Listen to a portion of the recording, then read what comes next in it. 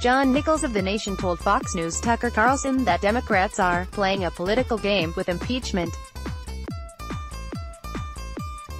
He said while House leadership has announced impeachment is not on the table, the Democratic grassroots are for the procedure. He called a discussion about impeachment healthy and necessary, but something politicians of both parties fear. My sense is that very problematic because if you are saying that the President of the United States has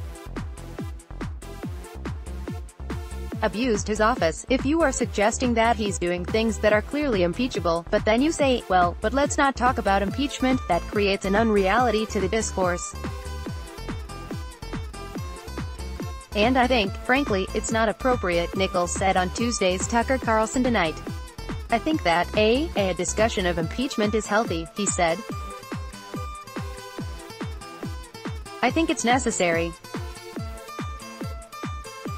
But B, it's also something that I think politicians of both parties tend to fear too much. Tucker Carlson, Fox News. Democrats, obviously, planning to impeach President Trump next year if they win the House.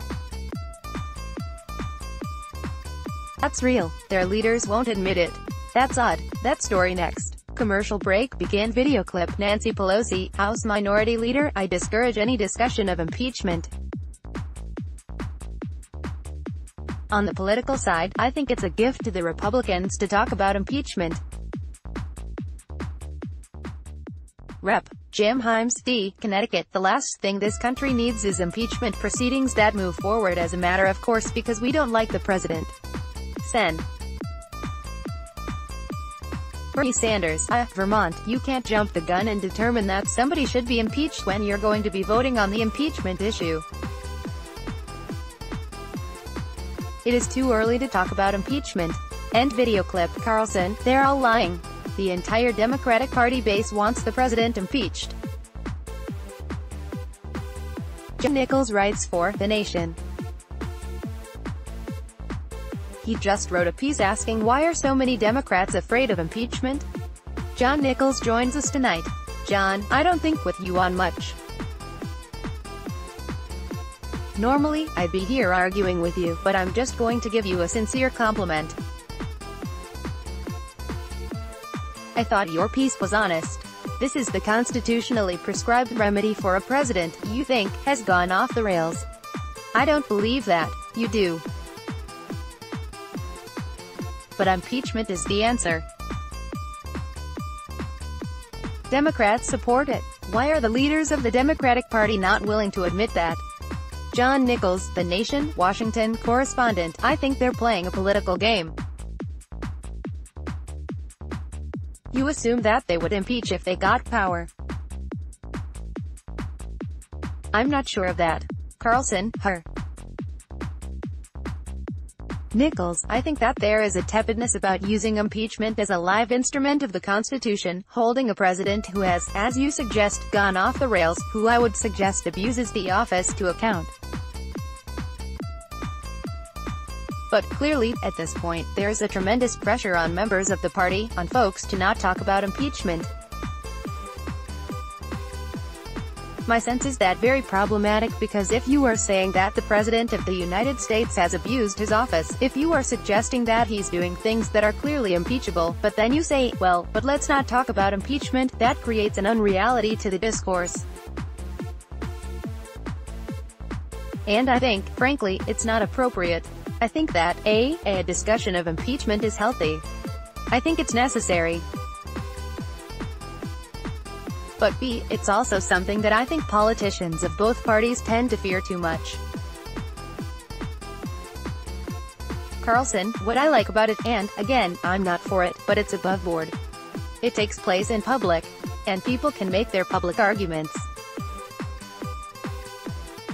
And what they're doing instead is subverting entire federal agencies, and liberals should be worried about this, law enforcement and intel agencies to do their bidding. Why do that? If you have a case, be a man about it, say what it is, voters can assess it. That's what impeachment is. That's why the founders put it in the founding documents. So, why would the leaders of the party pretend that's off the table? It just seems so feline and dishonest. Nichols, again, I'm not sure they're pretending. Tucker. We'll see if Democrats get control of the House, whether they would move on it. Remember, back in the George W. Bush presidency, there was a significant agitation at the grassroots of the Democratic Party, and frankly, beyond it, among a lot of folks, for impeachment of President Bush. Carlson, I remember. Nichols, I know you do because you actually followed it. Nancy Pelosi came to power in 2007. And one of her first signals was a bill off the table. And so, this is a complexity on this issue. Now, where it goes back to, I think you and I both know, is the Clinton impeachment. And there's a sense that the Clinton impeachment led to political repercussions for Republicans. In fact, if you look at it, the repercussions were not as great as some people assume. But I always remind folks that if you look at the Nixon impeachment, which, obviously, I wasn't brought to fruition, but was a fairly serious moment, there weren't political repercussions for the Democrats in that.